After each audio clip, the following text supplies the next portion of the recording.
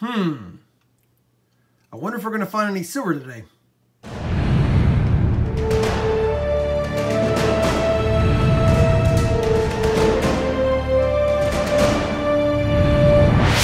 Hey everybody, it's Rob with RobFindsTreasure, and I know a lot of you have been asking me to do some quarter hunts. I just wanted to confess that I do quarter hunts every week. 2 boxes a week, about on average. I never find a single silver quarter. I think I have found 1 out of 35. So when I say 2 boxes a week, when I do get them, I try to get 2 boxes. Typically, I'll go 2 boxes for 3 or 4 straight weeks, get nothing, and then lay off them for like 2 or 3 weeks. And I searched 4 boxes in the month of August and got nothing. And I probably searched another couple $100 in loose rolls. Absolutely nothing. So I decided to do something I don't normally do. Instead of getting full boxes, I went to 5 banks.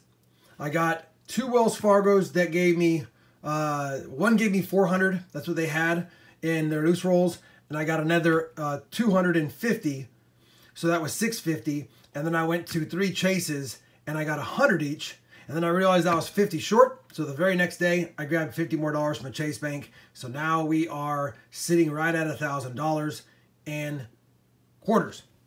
Now, most of this box, or at least 2/3 of it, is custom wrapped, but we do have 2 rows of machine wrapped at the bottom. And then I put all this style of Loomis rolls from one bank in here, plus some other rolls from another bank. So basically, we've got like 3.5 banks in this box and a couple of banks in this box. So we're going to kick it off with a custom wrap, see if I can score some lucky silver. And as always, I'll loop in along the way. But if I don't find anything, I'm still going to post this quarter hunt regardless, no matter how short it is, which is probably why I'm talking too much, just so that you guys know I do quarter hunts. Let's go find some silver. We're on customer wrap number 2, guys, and I just found myself, it's a 2005P, Minnesota, and there are, I believe, 12 different types of double dies. Reverse on this, where there is actually a extra tree on the 4th tree. And I'll show you what I'm looking at in the picture. Now, I've studied all the pictures, and there's different varying ones. They're all worth about the same. But the double die 12 has 1, 2, 3 spots specifically that look just like that. Fetches about $8 an extra fine.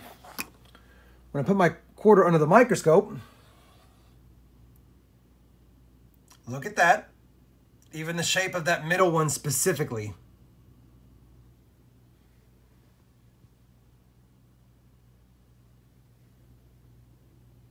We got it.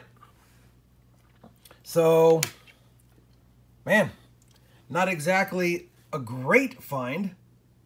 And I would say this is extra fine. I don't think it's about uncirculated. It's got a nice scratch in front of his nose, as you can see right there. But I think we just found ourselves the 2005P Minnesota double die reverse number 12.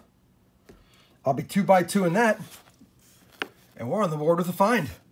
Unbelievable. It's not silver, but it's actually worth more than silver. Let's go find some more. Roll number 16 of the custom wrapped. It was one of those cointainer ones, and we got a nickel. And it's not even an old one. You can tell by the edge.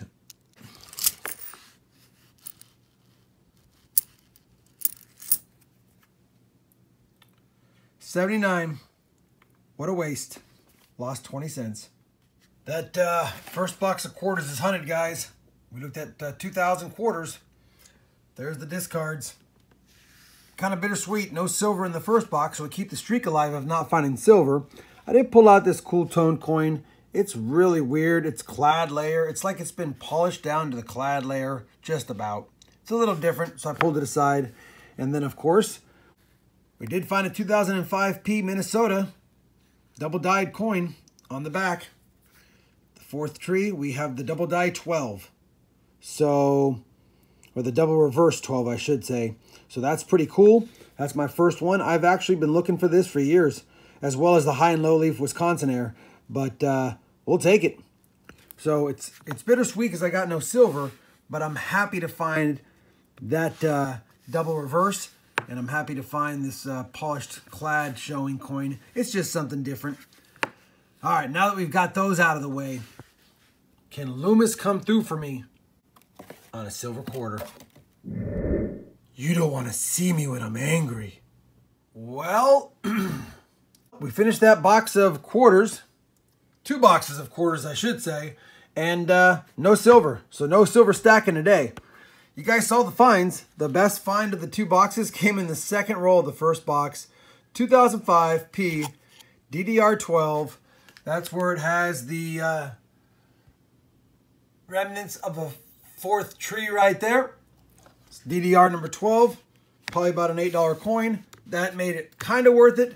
And then the other 2 finds was this really odd rimmed quarter where you could see the copper sticking out.